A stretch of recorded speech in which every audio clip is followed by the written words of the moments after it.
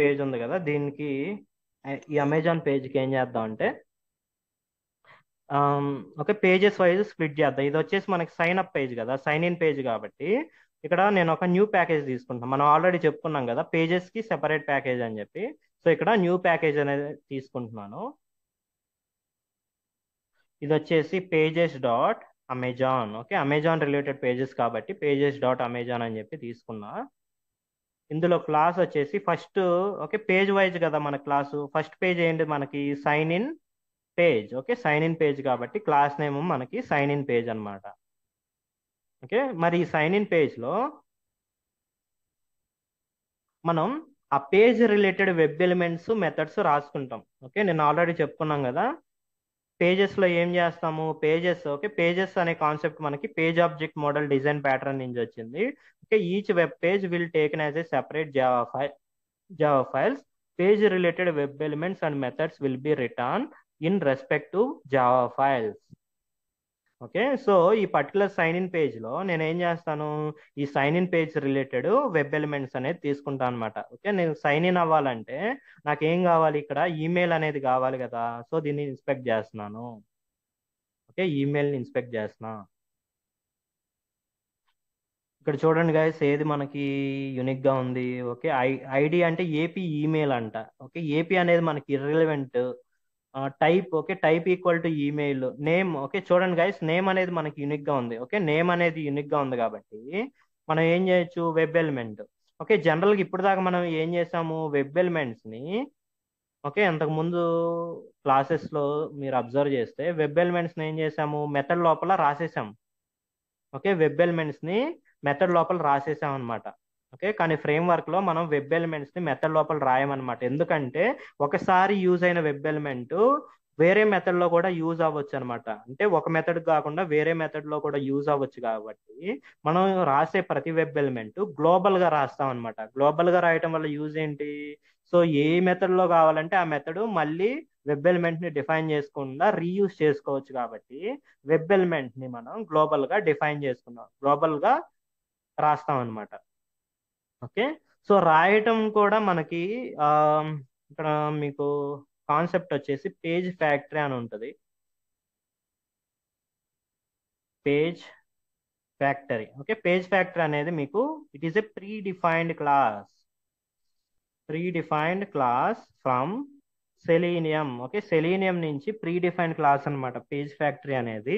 Okay, మరి దీని advantage ఏంటంటే page factory we can represent web elements in page factory notations.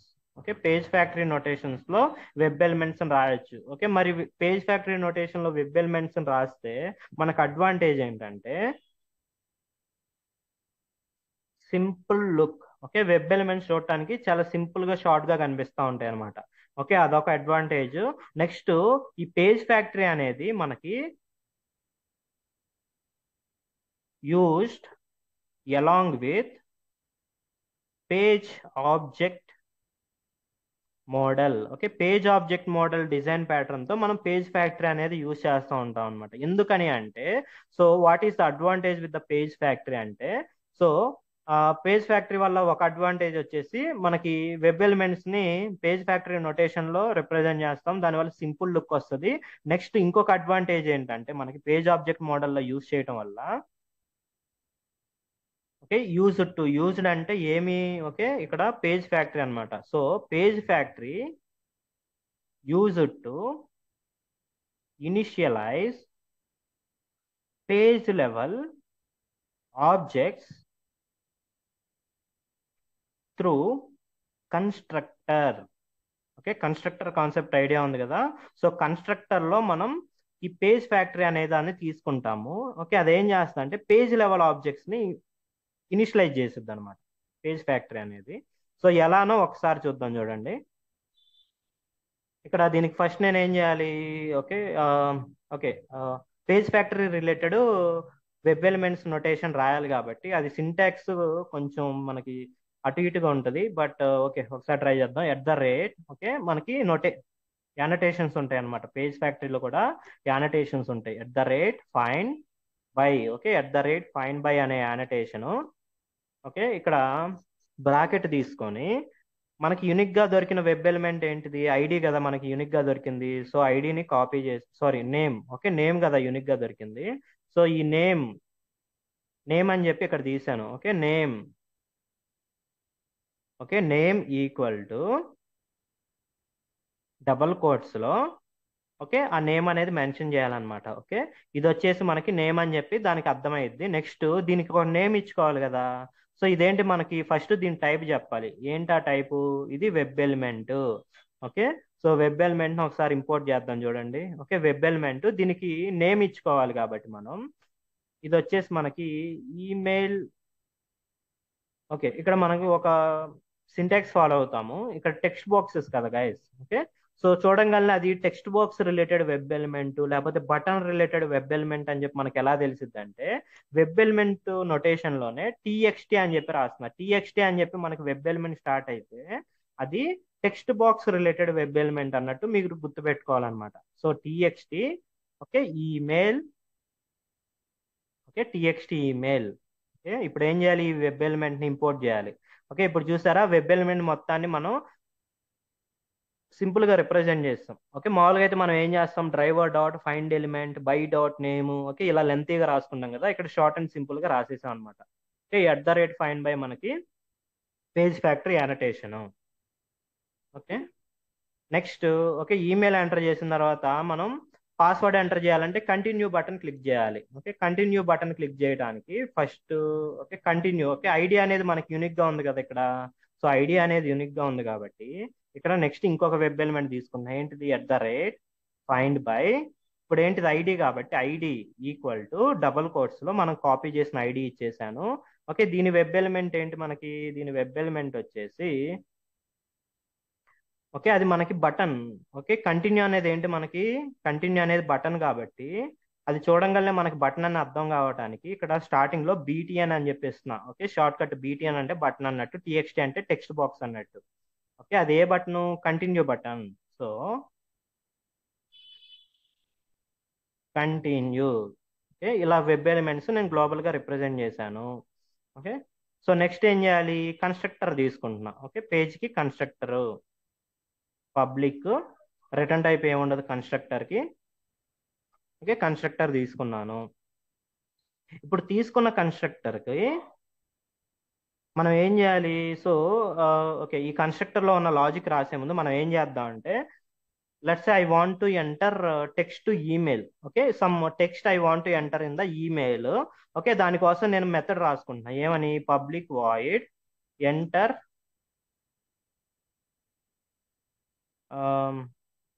Enter email in email text box. Okay, ఇది నా method. So ఇది ఆమ్, ఈ method. Okay, email text box లోకి enter చేయాలంటే నాకు కావాల్సిన వెబ్ ఎలిమెంట్ ఏంటి, టెక్స్ట్ ఈమెయిల్. ఓకే, సో ఇదేంటి నాకు మొత్తం వెబ్ ఎలిమెంట్ కాబట్టి, సో జనరల్ గా నాకు ఏదైనా వెబ్ ఎలిమెంట్ దొరికితే నేను ఏం చేస్తాను, ఓకే, అంతకుముందు మనం చెప్పుకున్న ఎగ్జాంపుల్స్ లో వెబ్ ఎలిమెంట్స్ నాకు, ఓకే, దొరికితే నేను కొన్నిసార్లు ఏంటి డైరెక్ట్, ఓకే, ఆ వెబ్ ఎలిమెంట్ ని ఒక వేరియబుల్ లో స్టోర్ చేసుకున్నా. ఓకే, ఇప్పుడు మీరు అబ్జర్వ్ చేస్తే ఇవన్నీ మీకు వెబ్ ఎలిమెంట్ రిలేటెడ్ వేరియబుల్స్ అన్నమాట.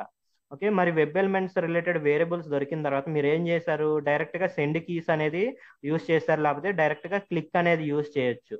సో ఇక్కడ నాకు వెబ్ ఎలిమెంట్ రిలేటెడ్ వేరియబుల్ ఉంది కాబట్టి నేను డైరెక్ట్ గా దాని మీద సెండ్ కీస్ అనేది పాస్ చేయొచ్చు అనమాట. ఓకే, సెండ్ కీస్ ఏం పాస్ చేయాలి, okay, sands email. Okay, let's test@1234 అనే ఈమెయిల్ నేను పాస్ చేస్తున్నా.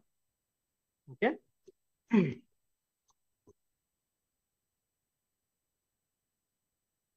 Okay, test@1234. ఇక్కడ నేను ఏం చేస్తున్నాను, కోడ్ లోపల మళ్ళీ నేను హార్డ్ కోడ్ చేస్తున్నా. ఏం హార్డ్ కోడ్ చేస్తున్నాను, ఆ పర్సన్ కున్న ఈమెయిల్ ని నేను హార్డ్ కోడ్ చేస్తున్నాను.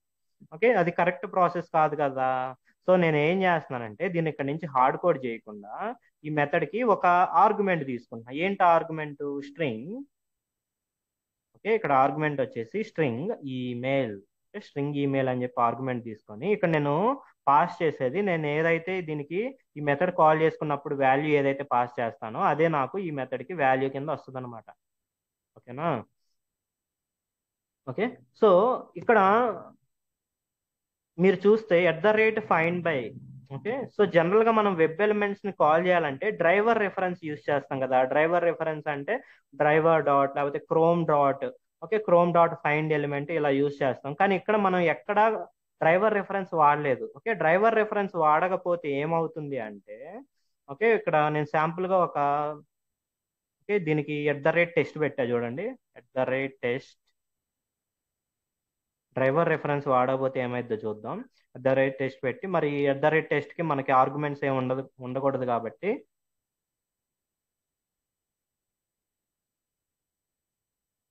ఓకే, జస్ట్ బ్లాంక్ పెట్టాను. ఓకే. టెస్ట్ ఉంది కదా, దీన్ని రన్ చేస్తున్నాను చూడండి ఏమైద్దో. ఓకే. ఎక్సెప్షన్ వచ్చింది. ఏమని? Null pointer exception. Okay. Null pointer exception అంటే ఇక్కడ ఎక్కడ మనం డ్రైవర్ అనేది యూజ్ చేయలేదు కాబట్టి, ఓకే, సో డ్రైవర్ అనేది ఇనిషియలైజ్ అవ్వలేదు అనమాట. వెబ్ ఎలిమెంట్స్ అయితే ఉన్నాయి కానీ మనకి డ్రైవర్ అనేది ఇనిషియలైజ్ అవ్వలేదు అనమాట. ఓకే. మరి ఏం చేయాలి? ఆ డ్రైవర్ ని మనం ఇనిషియలైజ్ చేసుకోవాలి. ఓకే. డ్రైవర్ ని ఇనిషియలైజ్ చేసుకోవాలంటే ఎలా చేసుకుంటాం మనం? ఓకే. మళ్ళీ దానికి driver, okay, driver equal to new chrome driver అని చెప్పి ఆబ్జెక్ట్ క్రియేట్ చేసుకోవాలన్నమాట. ఓకే. సో ఇక్కడ మీకు అర్థం అవ్వాల్సిన పాయింట్ ఏంటంటే, మీరు ఎన్నిసార్లు అయితే ఆ డ్రైవర్ ఆబ్జెక్ట్ క్రియేట్ చేస్తారు. ఓకే. ఫర్ సపోజ్ మీరు సైన్ ఇన్ పేజ్ కి డ్రైవర్ ఆబ్జెక్ట్ క్రియేట్ చేశారు. ఓకే. నల్ వస్తుంది కాబట్టి డ్రైవర్ ఆబ్జెక్ట్ క్రియేట్ చేశారు. ఓకే. మరి సైన్ ఇన్ పేజ్ లాగా మనకి మల్టిపుల్ పేజెస్ ఉన్నాయి కదా. ఓకే. ఇవన్నీ పేజెస్ ఉన్నాయి. మరి ఇవన్నీ పేజెస్ లో నేను విడివిడిగా డ్రైవర్ ఆబ్జెక్ట్ క్రియేట్ చేసుకుంటే, ఓకే, సో ప్రతి డ్రైవర్ ఆబ్జెక్ట్ అది సెపరేట్ మెమరీ లొకేషన్ అనమాట. ఓకే. ఇంటర్నల్ గా ప్రతి driver object separate memory location కాబట్టి, ఓకే, ఒక డ్రైవర్ ఆబ్జెక్ట్ ఇంకో డ్రైవర్ ఆబ్జెక్ట్ కి లింక్ ఉండదు అనమాట. లింక్ ఉండనప్పుడు నేను ఒక సింగిల్ టెస్ట్ కేసుని ఎగ్జిక్యూట్ చేయాలంటే అన్ని పేజెస్ లో ఉన్న డ్రైవర్ ఆబ్జెక్ట్స్, ఓకే, అన్ని పేజెస్ లో ఉన్న డ్రైవర్ ఆబ్జెక్ట్స్ నాకు సేమ్, ఓకే, సేమ్ మెమరీలో ఉంటే నాకు టెస్ట్ కేస్ అనేది ఎగ్జిక్యూట్ అయ్యింది. అలా కాకుండా నాకు ప్రతి క్లాసులో సెపరేట్ డ్రైవర్ ఆబ్జెక్ట్స్ ఉంటే నాకు ఆ టెస్ట్ కేస్ అనేది కంపల్సరీ ఫెయిల్ అయిపోయింది అనమాట. సో ఇప్పుడు నేను ఏం చేయాలి? సో నేను ఎన్ని పేజెస్ అయితే క్రియేట్ చేస్తానో అన్ని పేజెస్ లో సేమ్ డ్రైవర్ ఆబ్జెక్ట్ అనేది క్యారీ ఫార్వర్డ్ అవ్వాలన్నమాట. క్యారీ ఫార్వర్డ్ అవ్వాలంటే సో ఈ పేజెస్ లో నేను ఎక్కడ డ్రైవర్ ఆబ్జెక్ట్ ని క్రియేట్ చేయకూడదు. ఓకే. నేను క్రియేట్ చేసే డ్రైవర్ ఆబ్జెక్ట్ ఎక్కడ క్రియేట్ అయింది? సెపరేట్ గా బ్రౌజర్ ఓపెన్ అనే క్లాస్ లో, ఓకే, ఈ మెథడ్ లో నేను డ్రైవర్ ఆబ్జెక్ట్ ని క్రియేట్ చేసుకున్నా. ఓకే. ఈ క్రియేట్ చేసుకున్న దాన్ని నేను ఏం చేయాలి? క్యారీ ఫార్వర్డ్ చేయాలి. ఓకే. ఈ పేజెస్ లోకి క్యారీ ఫార్వర్డ్ చేయాలి. ఎలా చేయాలి క్యారీ ఫార్వర్డ్ అంటే, ఇక్కడ చూడండి ఈ సింగిల్ పేజ్, ఓకే, ఈ సింగిల్ పేజ్ అనే పేజ్ కి నేను ఏం చేస్తున్నాను చూడండి, ఈ బ్రౌజర్ ఓపెన్ అని ఉంది కదా, ఈ బ్రౌజర్ ఓపెన్ ని పేరెంట్ కింద తీసుకుంటున్నా.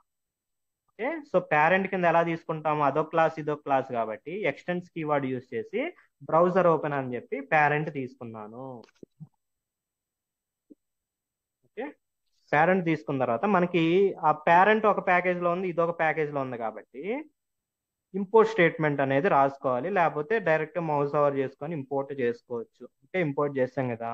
సో ఇంపోర్ట్ చేస్తే మనకి డ్రైవర్ ఆబ్జెక్ట్ డైరెక్ట్ గా యాక్సెస్ ఉంటుంది. ఓకే. సైన్ ఇన్ పేజ్ లో మనకి డైరెక్ట్ గా డ్రైవర్ అనేది యాక్సెస్ ఉంటుంది. ఎక్కడి నుంచి వస్తుంది ఆ డ్రైవర్ అనేది? ఒక నిమిషం.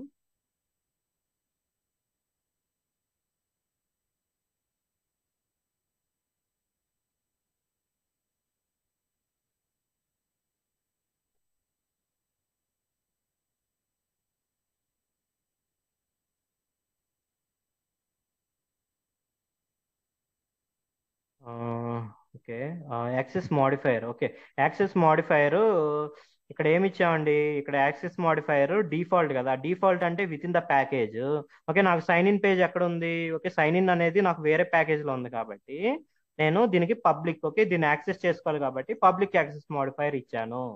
ఓకే. పబ్లిక్ యాక్సెస్ మాడిఫైయర్ ఇచ్చి నేను ఎప్పుడైతే డ్రైవర్ అని చెప్పంటున్నానో ఆ డ్రైవర్ అనేది నాకు ఎక్కడి నుంచి వస్తుంది? బ్రౌజర్ ఓపెన్ అనే దాని నుంచి వస్తుంది అనమాట. ఓకే. సో వస్తే నాకు వచ్చేది ఏంటి అది? సో డ్రైవర్ అనేది గ్లోబల్, ఓకే, గ్లోబల్ వేరియబుల్ కాబట్టి సో దీని డిఫాల్ట్, ఓకే, ఇనిషియలైజ్ చేయాలి మనం దాన్ని. ఓకే. ఇనిషియలైజ్ చేయకపోతే దాని డిఫాల్ట్ వాల్యూ ఏముంటుంది? ఇంటర్నల్ గా నల్ ఉంటుంది అనమాట. ఓకే. వెబ్ డ్రైవర్ అనేది మనకి, ఓకే, క్లాస్ రెఫరెన్స్ కాబట్టి డిఫాల్ట్ వాల్యూ నల్ ఉంటుంది అనమాట. ఓకే. సో నాకేంటి ఇక్కడ డైరెక్ట్ గా డ్రైవర్ యూస్ చేసుకుంటే నాకు నల్ పాయింటర్ ఎక్సెప్షన్ వస్తుంది అనమాట. ఓకే. మరి ఏం చేయాలి? ఆ డ్రైవర్ ని ఓకే యాక్సెస్ అయితే చేసుకుంటున్నాం కదా, మరి యాక్సెస్ చేసుకున్న దాన్ని మనం ఇక్కడ క్యారీ ఫార్వర్డ్ ఎలా చేయాలి? ఓకే, యాక్టివేట్ చేయాలన్నమాట. ఇక్కడ ఎలా యాక్టివేట్ చేయాలంటే ఓకే, ఆమ్, ఈ పర్టికులర్ కన్స్ట్రక్టర్ ఉంది కదా, ఈ కన్స్ట్రక్టర్ లో నేను page factory, okay, page factory అనే క్లాస్ యూజ్ చేసి అందులో నాకు స్టాటిక్ మెథడ్ ఉందన్నమాట. ఏంటది? In it element. Okay, in it elements అని చెప్పి స్టాటిక్ మెథడ్ ఒకటి ఉంది. ఓకే, ఇక్కడ నేను దేన్ని ఇనిషియలైజ్ చేస్తున్నాను? చూడండి, డ్రైవర్ ఆబ్జెక్ట్ ని ఇనిషియలైజ్ చేస్తున్నా. ఎక్కడ ఇనిషియలైజ్ చేస్తున్నాను? దిస్ అంటే ఈ ప్రజెంట్ క్లాస్ లో డ్రైవర్ ఆబ్జెక్ట్ ని ఇనిషియలైజ్ చేస్తున్నా అనమాట. ఓకేనా? ఏదైతే ఆబ్జెక్ట్ ఇక్కడ పాస్ చేస్తున్నామో ఆ ఆబ్జెక్ట్ ని ఈ పర్టికులర్ క్లాస్ లో ఇనిషియలైజ్ చేస్తుంది అనమాట. Okay. So interview point of వ్యూలో వెరీ వెరీ ఇంపార్టెంట్ క్వశ్చన్ వచ్చేసి what is the difference between page object model and page factory? Okay, what is the difference between page object model and page factory? Page object model అంటే ఏంటి? So page object model definition మీరు ఏం చెప్పాలి అంటే